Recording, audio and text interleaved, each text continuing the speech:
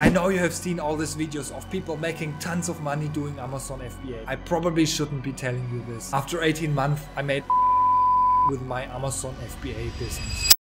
Are you ready for a roller coaster ride? Then buckle up, because in this video I'm going to share with you how my Amazon FBA business did from day 1 till month 18. And I will share with you exactly how much it costs to start selling your own products, and I'll be going to go month by month and share all revenue, all expenses, and my final profits after 18 months of selling, including selling the whole company. And I'll give you an honest and transparent look at what it takes to run an Amazon FBA business, so you can decide whether or not this is something for you. And make sure to stay until the end of the video, because I'm going to share with you my biggest mistakes, the lessons that I have learned. And I made a big mistake that actually cost me $3,000. And I want that you can learn from my mistakes. And without further ado, let's start the ride.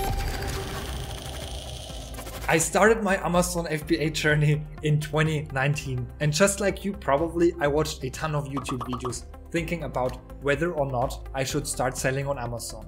And eventually my urge to be self-employed and create my own business was so great that I decided to get serious about it. So it all began in May 19 with me and 30k of my own money. Will you need this much money?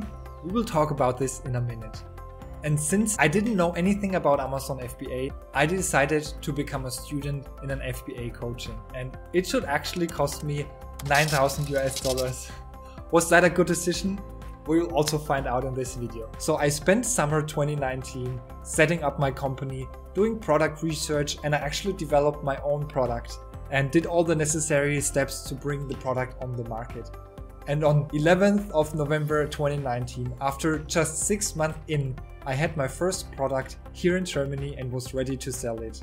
And it was actually the product that I'm showing you here, a bird feeder, November 19, and my 30 grand are quite not there anymore.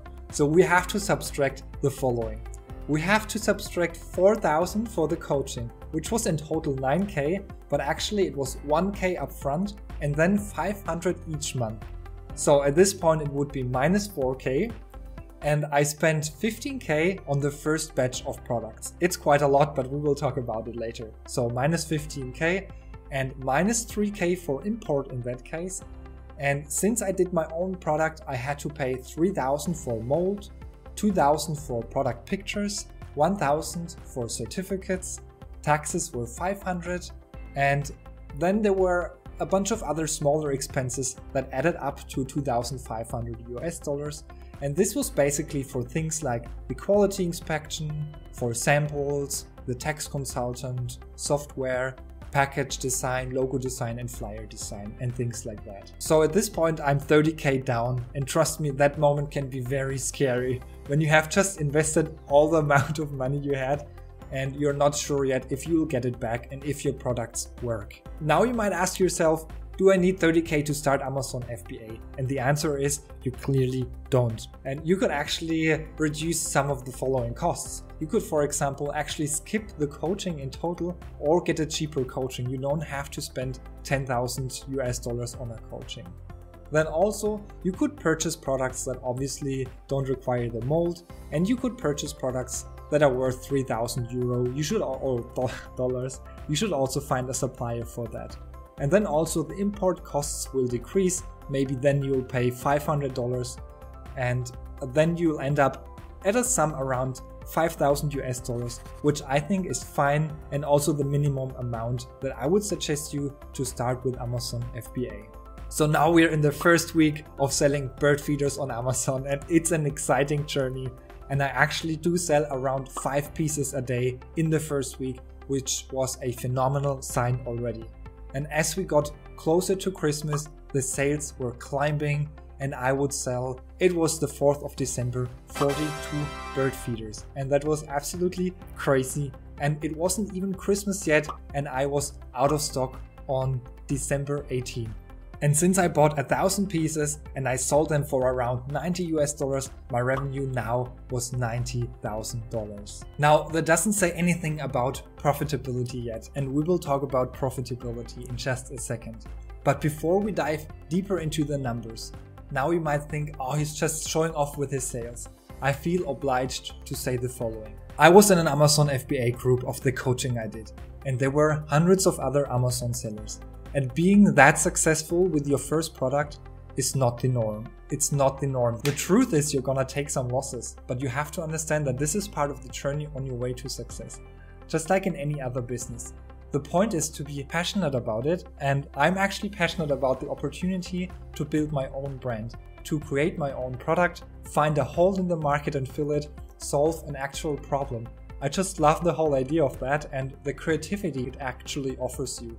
And also the sense of fulfillment I get when you see your own product that you have designed on the Amazon marketplace. And this whole journey is about learning and improving your skill set and about finding and pinpointing the exact area where you can provide the most value for people.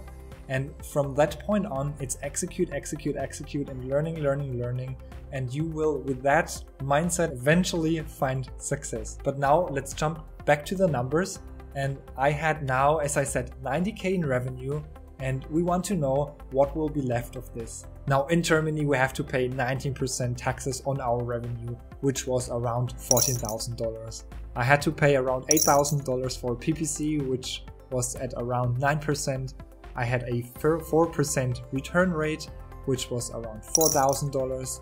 I had to pay $11,000 Amazon fee, and the fulfillment fee was at around $7,000, which then left me with $45,000 in the bank. And if you now take this minus the 30K investment, I had a 50K income for my first order, which equals a margin of around 16.66%. And what we have to consider is that I've paid product pictures, mold, and the coaching from my margin in the end, and you have to pay that only one time. So without that, my margin would be at around 25%. So at this point I was out of stock and I had to wait for my new delivery for circa 3 months. So my learning number one, in dropshipping everything takes longer than you think. Production, the goods sitting at the port waiting for the ship to leave, shipping time for the customs to clear your products, etc.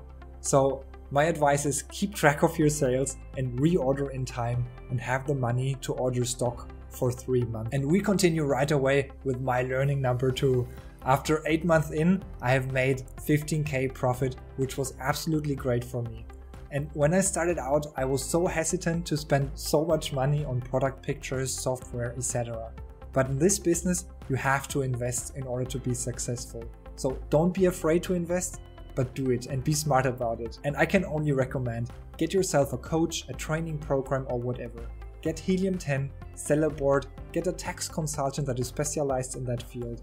And this will save you a ton of time and secure your success. So now it's December 18th, 2019, and I'm ready to reorder. And I actually spent $27,000 US on importing, on the products themselves, on taxes, etc. I get a new mold for 2K, I get new pictures for 1K because I wanted to get a new variation, and now I'm down to 15K.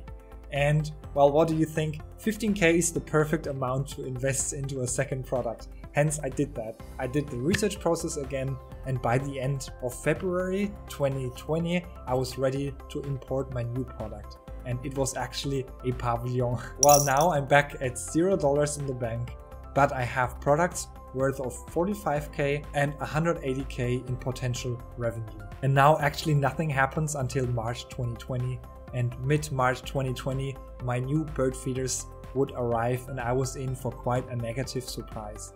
And that brings me to my learning number 3. Always do quality inspection when doing a large order.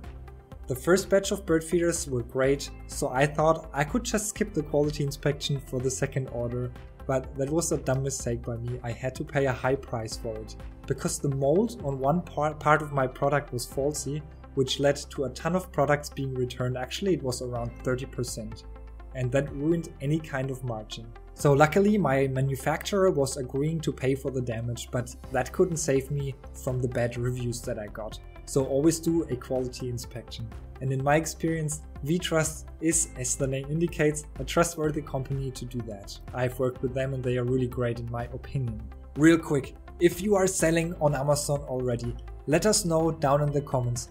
what were your biggest mistakes? And if you are just starting out, what are your current biggest obstacles? Let's share it in the comments and maybe others can learn from it, or you can get help for your current situation.